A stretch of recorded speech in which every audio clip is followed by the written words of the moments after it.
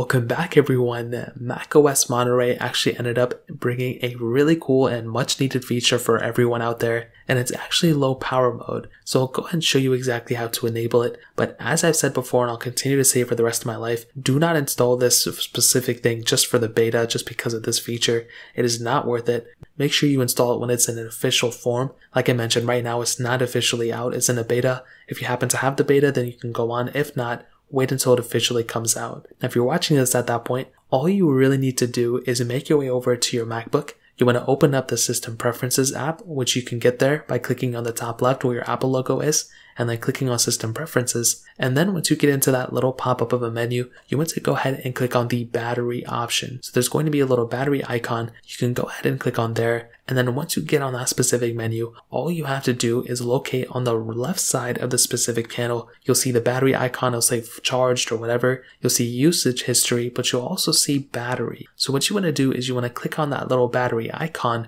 And what it's going to do is it's going to bring you straight into the battery, optimization page. And all you have to do here is look at the very bottom and you will see the low power mode option come up. Now this may change in the future, so keep that in mind if it changes place or whatever. But as of right now, it's under battery and it's there somewhere. So all you have to do is make sure that the checkbox next to low power mode is enabled.